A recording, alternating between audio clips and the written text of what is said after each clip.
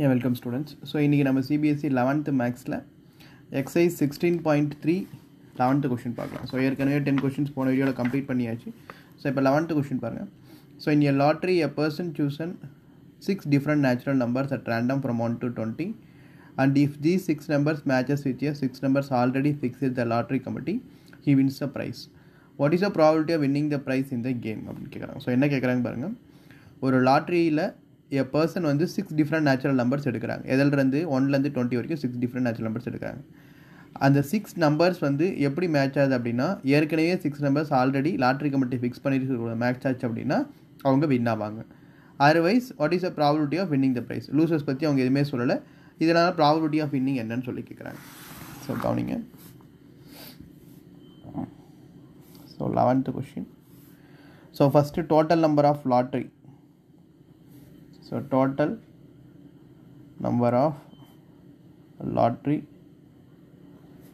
equal to 20. Okay. So if a person selected மொத்தம் எத்தனை எடுக்கறாங்க 6 numbers random. So person selected 6 numbers random. Okay. So if a total ways to select. So therefore total ways to select numbers out of 20 numbers.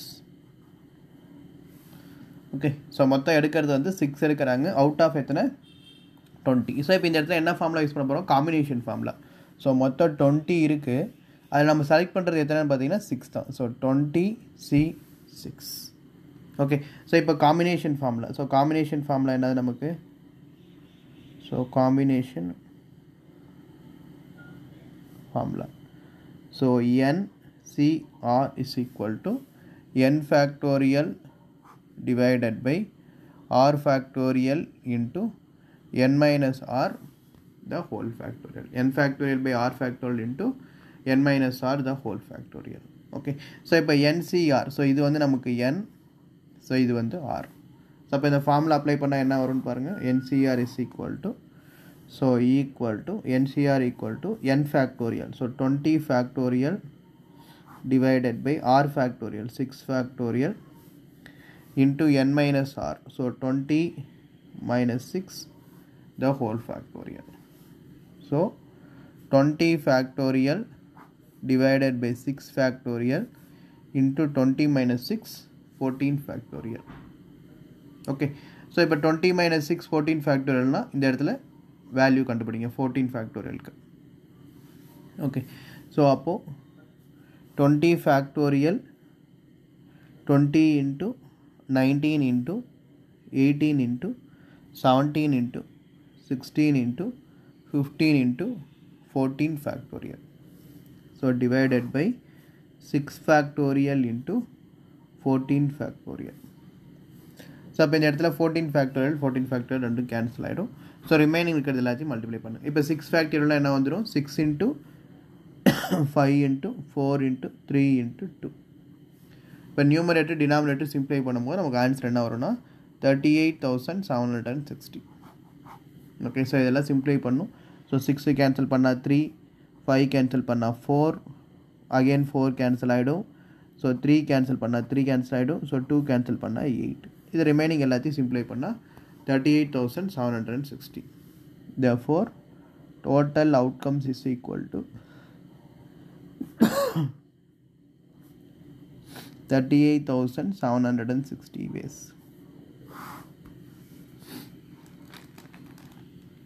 okay, so இவ்வளவுதான் concept. so next 12th question பாருங்க. so check whether the following probabilities P of A and P of B are consistently defined அப்படினு சொல்லிட்டு P of A, P of B, P of A intersection B, P of A, P of B, P of A union B ன்னு கொடுத்திருக்காங்க. so consistently defined னா முதல்ல நம்ம condition என்னன்னு தெரியணும். so consistently defined condition வந்து P of A intersection B less than or equal to P of A. அதே மாதிரி P of A intersection B less than or equal to P of B. okay, so அப்ப நமக்கு intersection அப்படின்றது எப்படி இருக்கணும் must be less than ARP. so So intersection must be less than A or B. So intersection வந்து கண்டிப்பாக எப்படி தான் இருக்கணும், ஏபியை விட கண்டிப்பாக கம்மியாக இருக்கணும். ஸோ அப்படி கம்மியாக இருந்ததுன்னா மட்டும்தான் நமக்கு என்னது, so consistent, otherwise not consistent. So இப்போ எக்ஸாம்பிள் ஃபஸ்ட் ஃபார்முலேட்டர் பாருங்கள். So P of A equal to 0.5 and P of B is equal to 0.7. So P of A intersection B is equal to 0.6. Okay. So இப்போ வந்து P of A intersection B தெரியும், P of A intersection B compare பண்ணுங்க ரெண்டுத்தையும். டைரெக்டாகவே இதை compare பண்ணலாம், ரெண்டு value எனக்கு கொடுத்துட்டாங்க. ஸோ இப்போ P of A intersection B யோட வேல்யூ எனக்கு என்னது 0.6. அதே மாதிரி P of A, so P of A ஓட வேல்யூ எனக்கு என்னது 0.5. ஸோ 0.6 வந்து 0.5ஓட லெஸ் தேன் அப்படின்னு செக் பண்ணும், இல்லை. ஸோ 0.6 வந்து not less than or equal to 0.5. அப்போ therefore P of A and P of B are not consistent. Okay, so consistent கிடையாது. less than or equal to வந்தால் தான் consistent, otherwise not consistent. So இப்போ second ஃபார்முலேட்டர் பாருங்கள். P of A is equal to 0.5 and P of B is equal to 0.4. P of A union B is equal to 0.8. So இப்போ formula என்ன நமக்கு, P of A union B is equal to P of A plus P of B minus P of A intersection B. A union B 0.8, P of A வந்து 0.5, P of B வந்து 0.4 minus P of A intersection B. So 0.8, 0.9 minus P of A intersection B. Okay, so அப்போ P of A intersection B is equal to, so இது என்னது left சைடில் வந்துச்சுன்னா 0.9 minus 0.8. So 0.9 minus 0.8 என்ன வந்துடும் 0.1. So P of A intersection B யோட value 0.1. இப்போ இதை கம்பேர் பண்ணுங்கள். So P of A intersection B நமக்கு P of A or P of B ரெண்டுத்தில் less than or equal to check பண்ணுங்கள். ஸோ இங்கே check பண்ணலாம், இங்கே போடுறேன். ஸோ இப்போ P of A intersection B 0.1. So less than or equal to P of A and P of B. So P of A என்றது என்னது 0.5 and P of B என்றது 0.4. So அப்போ P of A intersection B என்றது P of A and P of B ரெண்டுத்துலையுமே நமக்கு என்ன தான் இருக்குது, கம்மியாக தான் இருக்குது. ஸோ அப்போ P of A intersection B less than or equal to P of A and P of B வந்துன்னா ஸோ நமக்கு என்னது அது கன்சிஸ்டன்ட். therefore அப்போ எப்படி எழுதிடலாம், therefore P of A and P of B are consistent.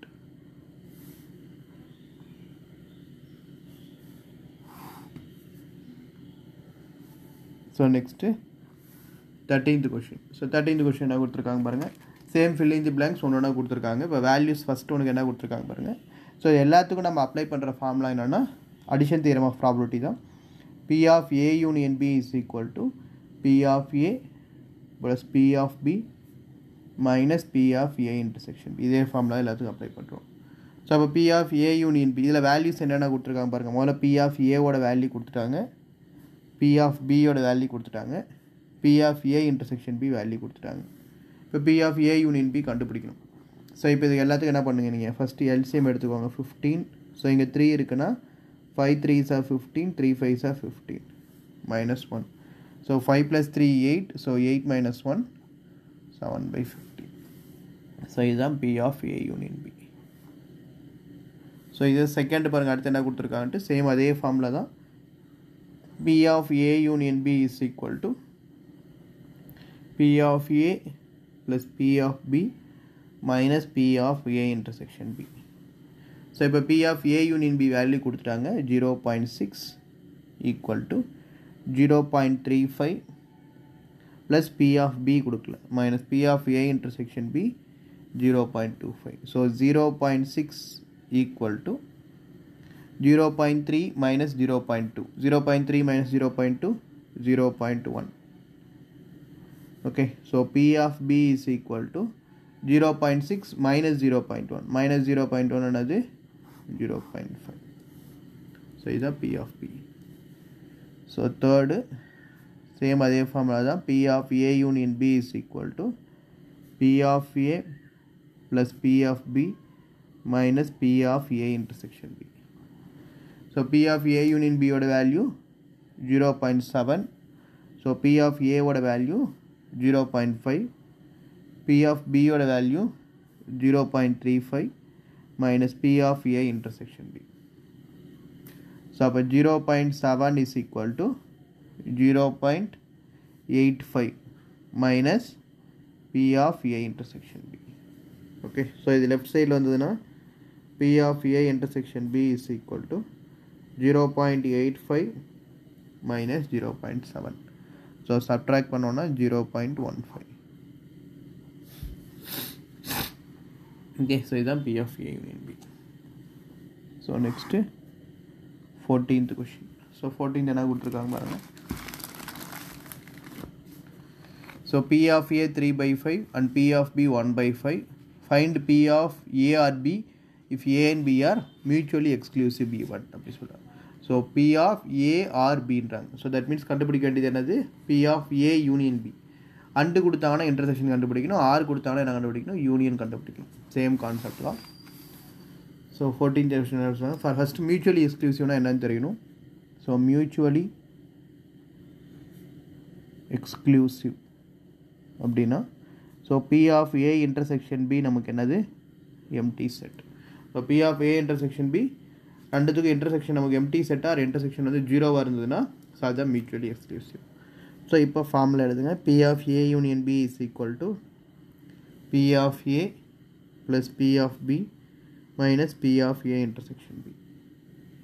Okay, so P of A ஓட value 3/5, P of B ஓட value 1/5, A intersection B. So A intersection B empty செட்னா இதோட value நமக்கு என்ன அர்த்தம்? ஜீரோன்னு அர்த்தம். So A intersection B 0.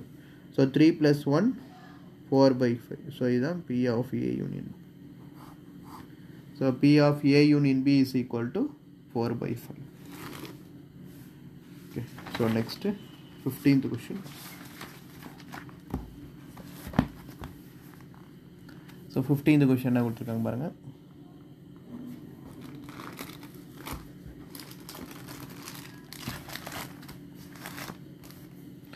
If E and F are even such that P of E is equal to 1/4, P of F is equal to 1/2 and P of E and F is equal to 1/8. So find P of E or F and P of not E and not F. So என்னென்ன கொடுத்துருக்காங்கன்னு பாருங்க. So first P of E or F. So P of E union F. So P of E union F அப்படின்னா என்ன வரும்? First formula எழுதிக்கோங்க. P of E plus P of F minus P of E intersection F. So P of E அப்படின்னா 1/4 plus 1/2 minus 1/8. So அப்போ சிம்ப்ளை பண்ணோன்னா என்ன வரும்? So LCM 8, 2 4s are 8, 4 2s are 8 minus 1. So 4 plus 2 6, 6 minus 1 5/8. Okay, so next P of not E and not F equal to P of E dash and அப்படின்னா intersection, R அப்படின்னா union, and அப்படின்னா intersection. So P of E dash intersection F dash நம்ம கண்டுபிடிக்கணும். So P of E dash intersection F dash is equal to, so இது எப்படி எழுதலாம்? P of E union F the whole dash. Okay, E dash intersection F dash என்றது P of E union F the whole dash எழுதலாம், D Morgan's லா. So இப்போ P of E union F whole dashனா 1 minus P of E union F. So 1 minus P of E union F ஓட value இப்போ தான் கண்டுபிடிச்சோம், P of E union F. So 5/8. So அப்போ LCM எடுத்தோம்னா 8 minus 5 3/8. So the answer. Okay, so next 16th question. So 16th என்ன கொடுத்துருக்காங்க பாருங்கள். Even C and F are such that P of not E or not F is equal to 0.25. State whether E and F are mutually exclusive அப்படின்னு சொல்லி கேட்குறாங்க. Okay, so இப்போ என்ன சொல்கிறாங்க, even C and F are such that P of not E or not F. So not E or not F னா not E னா E dash or F dash not F equal to. So எப்படி எழுதலாம் முதல்ல, P of E intersection F the whole dash. So இதோட value தான் உங்களுக்கு என்னது 0.25. So அப்போ P of E intersection F the whole dash is equal to எப்படி எழுதலாம் 1 minus P of E intersection F. So E intersection F whole dash என்றது என்னது 0.25 equal to 1 minus P of E intersection F. Okay, so அப்போ P of E intersection F is equal to 1 minus 0.25. P of E intersection F ஓட value என்னது 1 minus 0.25 0.75. So இப்போ கேட்டிருக்கிறது E and F are mutually exclusive ஆன்னு கேட்டிருக்காங்க. State weather E and F. So E intersection F எனக்கு என்னது mutually exclusiveனா எனக்கு equal to 0ன்னு வரணும். அப்படி வந்தால் மட்டும்தான் mutually exclusive. எனக்கு இப்போ இங்கே not equal to 0ன்னு வருது. Therefore E and F are not mutually exclusive.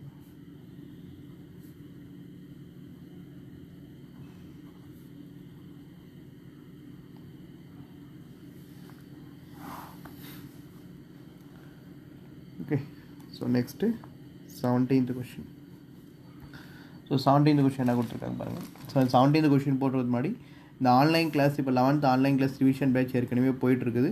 So 12th syllabus உங்களுக்கு February 1st உங்களுக்கு 12th சிலபஸ் ஆரம்பிக்கிற மாதிரி இருக்கும். ஸோ இந்த ரிவிஷன் பேட்சில் எல்லா யூனிட்ஸும் திருப்பி அகைன் நம்ம ரிவிஷன் பண்ணிகிட்ருக்கோம் இந்த லாஸ்ட் 2 months.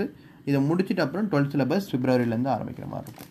ஸோ அது இன்ட்ரெஸ்ட்டாக இருக்கிற ஸ்டூடெண்ட்ஸ் ஆன்லைன் கிளாஸ்க்கு அந்த தமிழில் இருக்கிற நம்பர் 86106848 நம்பர் கால் பண்ணி நீங்கள் டெமோ கிளாஸ் அட்டன் பண்ணலாம்.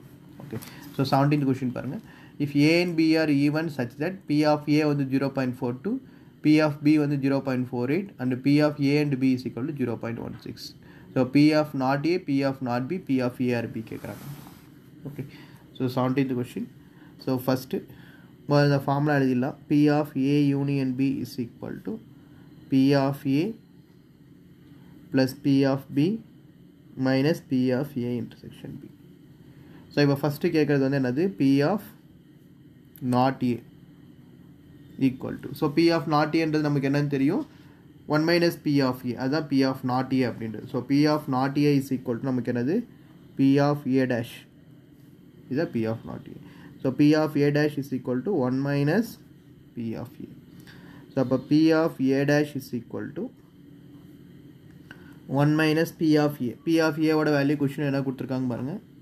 P of A is equal to 0.42, P of B is equal to 0.48, P of A and B. So A and B na P of A intersection B 0.16. So P of A dash is equal to 1 minus P of A. So 1 minus P of A na 1 minus P of A என்றது 0.42. So 0.42 என்னது 0.58. Okay, so second P of not B equal to not B na P of B dash. P of B dash is equal to 1 minus P of B. So 1 minus P of B na 1 minus P of B yoda value 0.48. So 1 minus 0.48 subtract பண்ணோம்னா 0.52. So இதுதான் P of not B. So third P of A or B. So P of A or B na P of A union B. So P of A union B is equal to P of A plus P of B minus P of A intersection B. So 0.42 plus 0.48 minus P of A intersection B 0.16. So ரெண்டு add பண்ணா 0.9. So 0.9 minus 0.16 என்னது 0.74. So இதுதான் P of A union B. Okay, so thank you. அடுத்து வரது உங்களுக்கு word problems. அடுத்த வீடியோவில் பார்க்கலாம். Thank you.